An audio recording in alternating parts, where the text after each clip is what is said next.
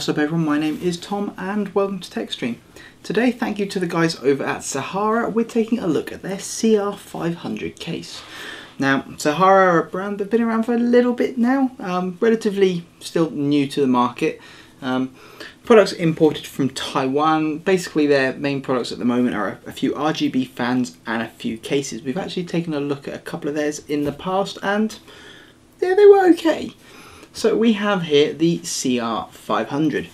The CR500 is available in two options. They actually sent me effectively both options to take a look at. It's the same case, but you can either buy it with three 140mm fans or four 120s. We'll get into how they all fit a little bit later on, but this is the case. It is a standard full-sized ATX case, and if I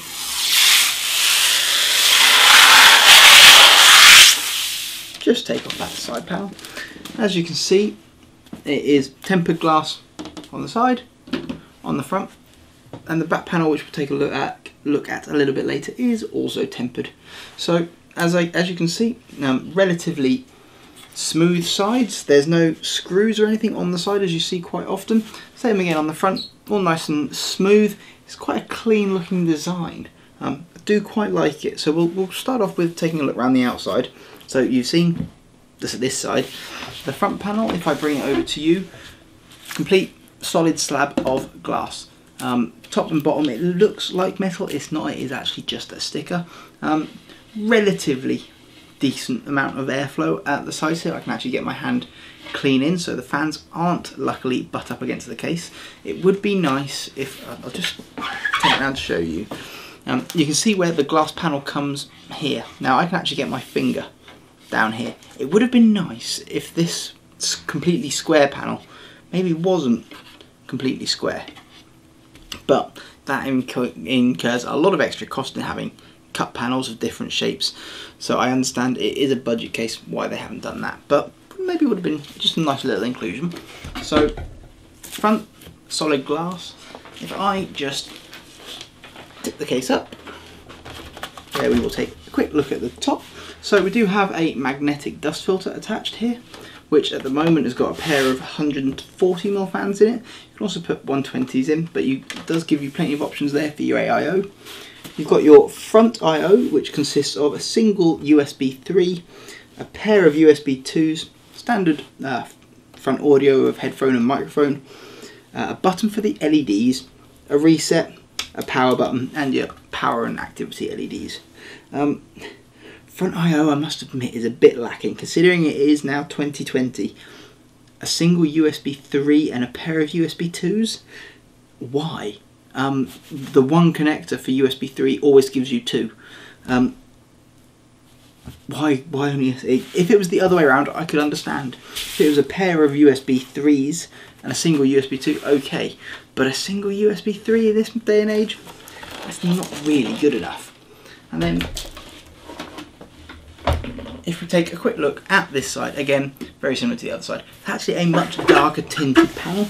There is actually a difference between them. This panel is a much heavier tint. And then if we look at the back, on the back, it's a typical affair. Power supply at the bottom, standard 7-piece express, I/O shield, and a 140 or 120mm at the back. I have a 140 mounted in there at the moment. So while I've got the case like this and you can see it, I will show you how the panel comes off. It comes off a little bit different. So a pair of thumb screws come out and you think, okay, panel's going to pop off, but it doesn't. You actually have to push that little button there and then the panel just pops out a little bit for you. And then you can pull it out and put it back. And that is the side panel, which has got a light tint to it, nothing too dark or anything like that. And now we can take a look at the inside of said case. So as I mentioned, it is a standard ATX case.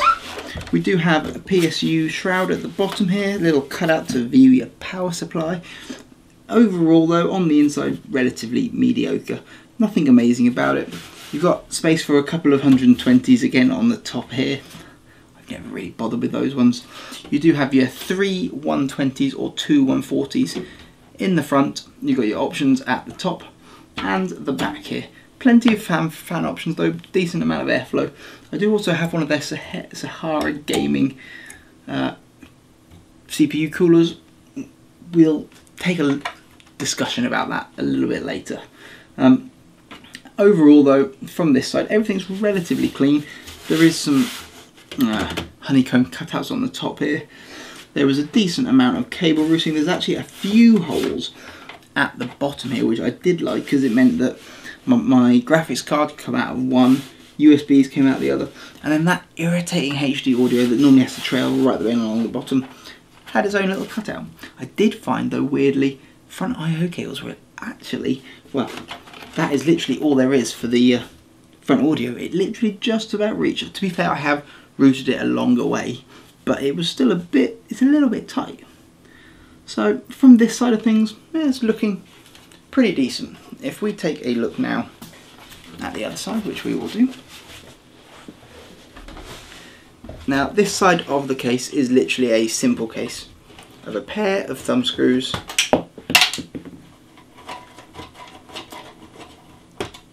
and then the panel will just come out and pull back. As you can see, this side panel is much heavier tinted. It does mean that, although it is a tinted glass panel, it just hides the mess of cable management that you put behind it.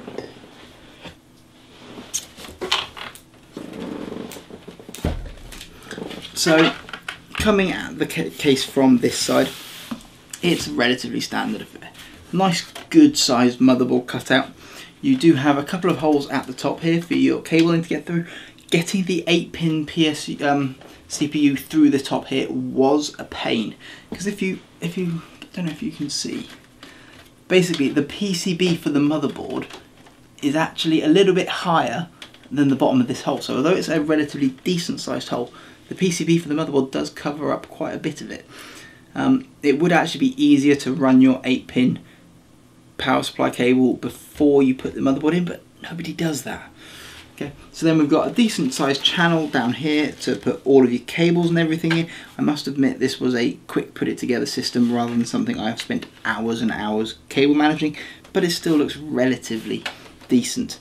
Unfortunately the power supply I've used is a bit weird when it comes to cabling, and the 8-pin CPU on it was incredibly short and weirdly also tied up in the middle of the cables for the 24-pin. Don't know, don't ask. But yeah, cable management on it was pretty decent, plenty of tie down points. This nice little routing channel here I did quite like. And this little thing with buttons here is the party piece of this case, shall we call it. That is the controller for the fans. You do also get a remote control for it. And what it is, all of the fans in this case are a little proprietary 6-pin job, okay? So they're a proprietary 6-pin, so you can't just plug any RGB fans into it. And what it is, all of the fans in this case, including the CPU fan, are plugged into this controller. You can have a maximum of 10 fans plugged into this. This controller is then connected via a small cable, this one, which then goes to your motherboard, and that is your speed control. And then this one here goes to your, no, sorry, I've got that the wrong way around. This one here is for your RGB lighting. Okay, so it syncs with your motherboard. This one here is PWM control for your fan speeds. So your fan speeds can be controlled by your BIOS on your motherboard should it support it. Onto that, I will say you will need it. So let's plug it in and take a quick look at said LED fans.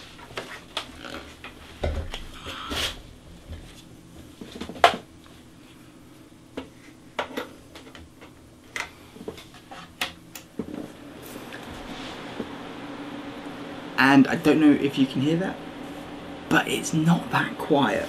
Now, there is a few different buttons on this remote control. I hope you can still hear me. One of them includes fan up and fan down. There's basically high and low. There is no option to sort of slow them down much more than that. And weirdly, it's these top RGB fans which make the noise. So I'm just going to unplug them and we'll get back to discussing. Okay, so there we go. The case is now just running on the 120s and the CPU, and it's much quieter. It's strange. These 140s, they shift a massive amount of air, but unless you can PWM control them and reduce the RPM on them down on them massively, they're incredibly noisy. Running on just the 120s, it's, I mean, bearing in mind we've got no side panels on, it's audible but not intrusive. Now you do have, as I mentioned earlier, the remote control. It's not infrared or anything like that. It is actually an RF ID, an RF remote control, and you press the buttons, you get your options. You can just press the motherboard sync. I don't know what this particular ASRock board is currently set to, but it just seems to go sort of like in and out of white. And you've got your typical options. You've got lots of different cycles of things, and you can change your LED speeds, and you've got the different modes, and you can have it sit there and do things. But yeah, there's plenty of options. You can also, he says,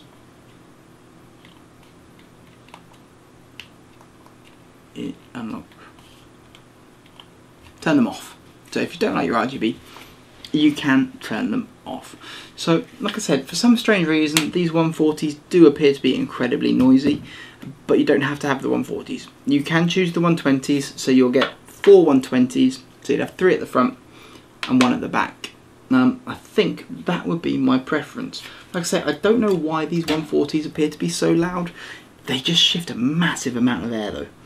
So that's really the major things about this Sahara gaming case. It's got pretty decent airflow,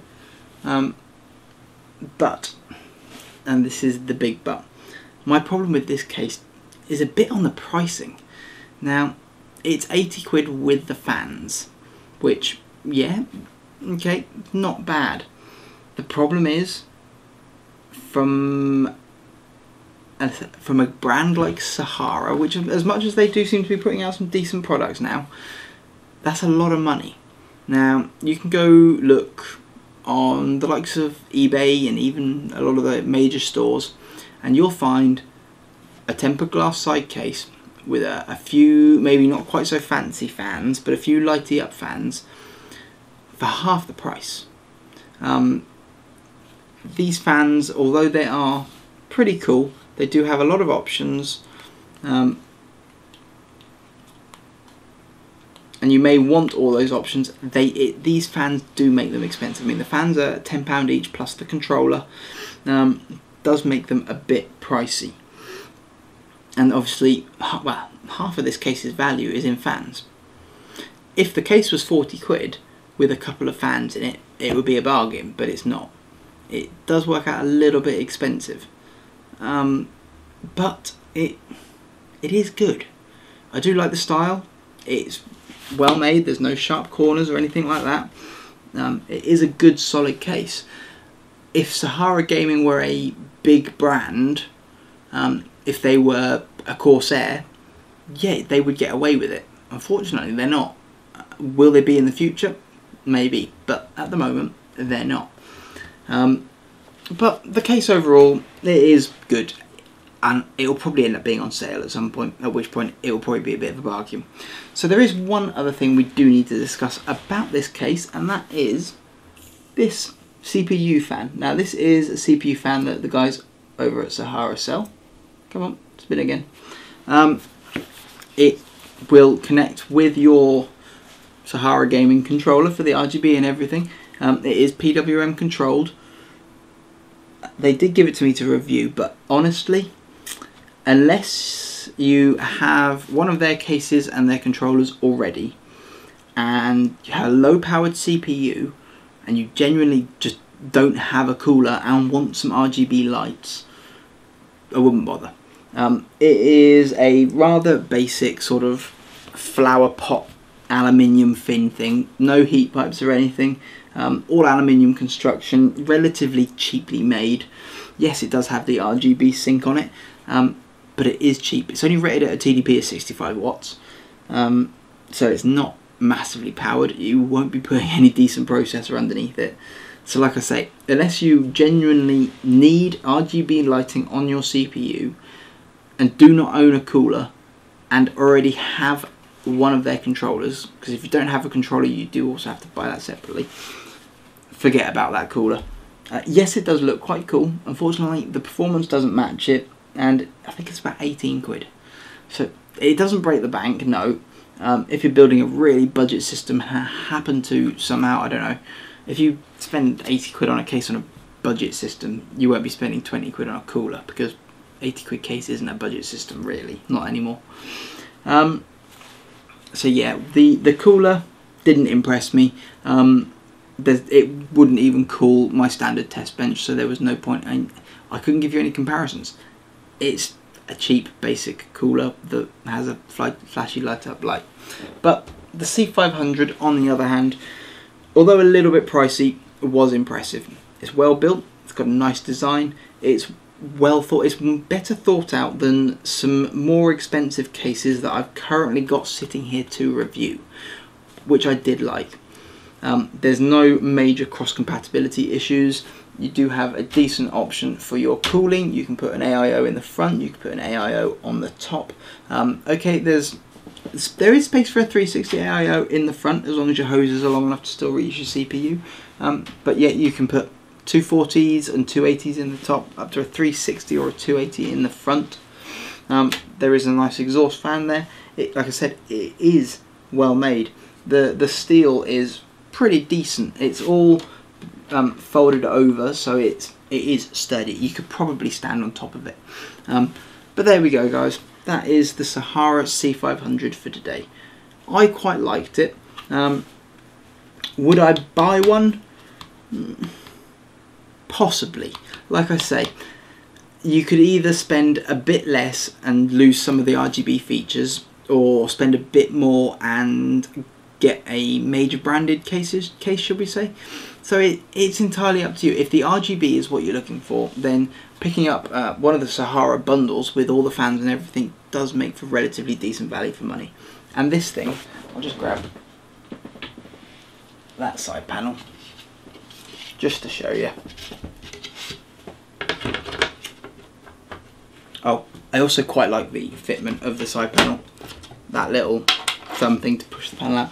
This thing with all of those RGB lights and everything on it, it does look rather cool. But there we go, guys. So as always, I'm going to put some links down below as to where you can buy one of these. Any questions, suggestions or comments, do leave them down below. I always try and take the time to go and view them, and answer any questions. And if you've liked it, please give this video a thumbs up. As always, if you want to see more of me, click the subscribe button, click that little notification bell, and I'll be back again soon. Thank you very much. Bye for now.